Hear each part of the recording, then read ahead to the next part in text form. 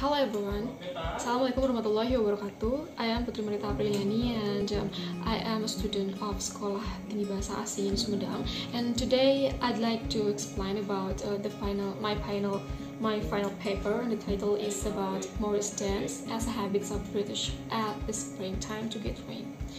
Alright, there are 3 points about my explanation, and the first point is about what is Morris dance, and the second is about history in England, and the last point is about Morris dance to bring rain.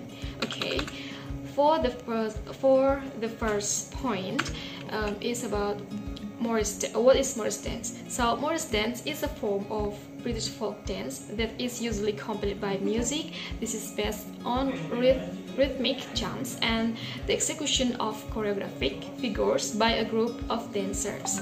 It usually wearing belt pads or on their shins.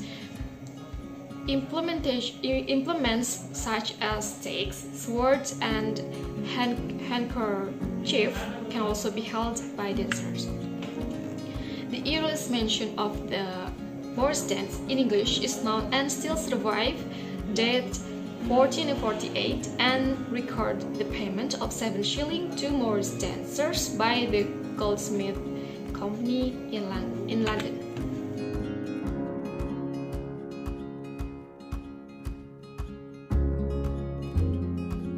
Alright, next to the point number 2 is about history in England.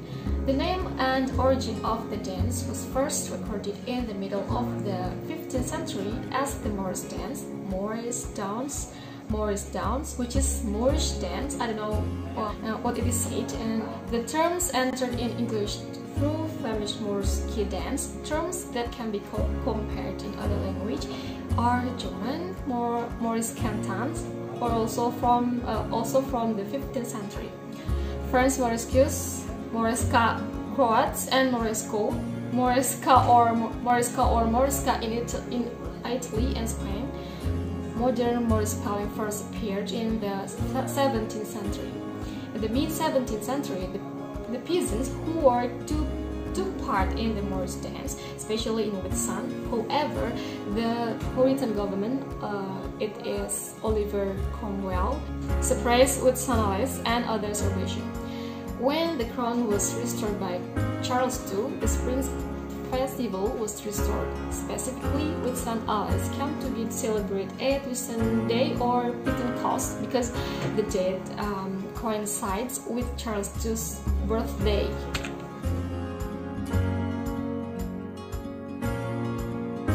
Some British folklorists were responsible for recording and reviving the tradition in the early 20th century, often from a handful of surviving members from 19th century village sites. In the first decades of the 20th century, several sites of men were formed, and in 1934, the Morris Ring was founded by 6 sites of this revival. In the 1950s and especially the 1960s, there was an explosion of new dance teams, some of them women or mixed sites. At the time, there are often a heated debate about the propriety and even the legitimacy of women dancing Morris. Despite evidence as far back as the 16th century, there were Morris female dancers. Now there are male, female, and mixed sites to be found. The last point is about Morris dance to bring rain.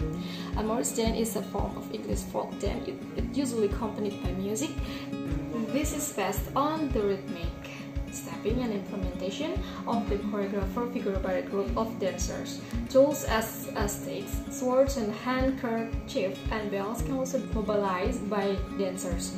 In a small number of dance for 1 or 2 people, this step is carried out close and in a pair of tobacco pipes placed on each other place on the floor. Morris dance is an English folk dance that is often danced at village celebrations. Hundreds of years ago, the Morris dance was danced in the spring to bring rain so that the harvest was good.